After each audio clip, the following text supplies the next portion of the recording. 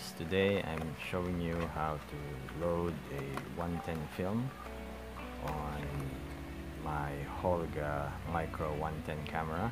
So this is the film I'll be using.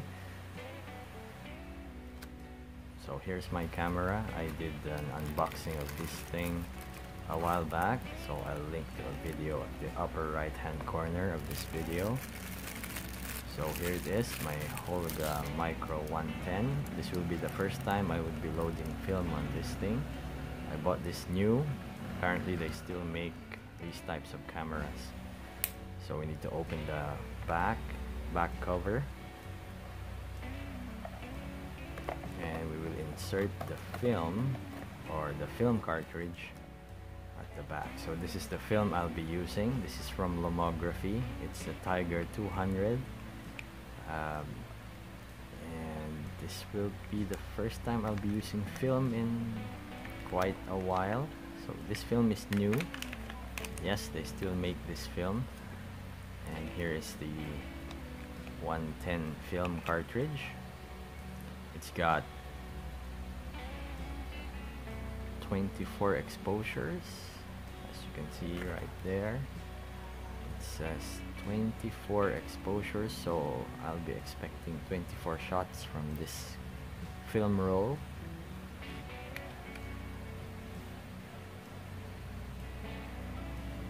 And we align the take-up reel towards the left side of the camera, because that's where the film advancing wheel is located. Just checking if I put it right.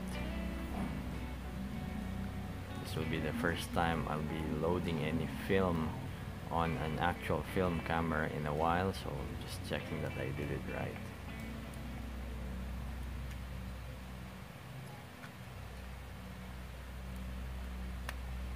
Alright, looks to be okay. So let's close up the back cover. There we are. That's the window for the shot counter. There it is. So we need to advance the film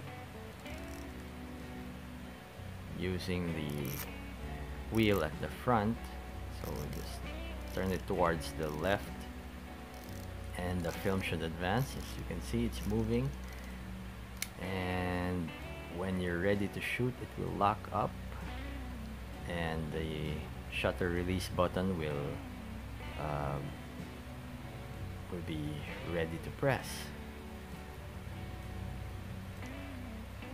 So with this thing, you just, I guess, point and shoot, because the viewfinder is just a piece of plastic square like that. Just look through the viewfinder and depress the film shutter release button.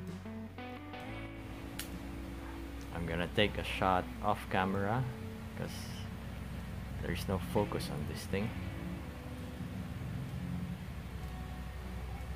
Right, so I just took the first shot on a film camera in quite a while. So I'm gonna advance the film and it will indicate which shot you're in. So this is the second shot apparently for the counter, and this camera is ready to shoot. Just press the shutter release and we're ready to go.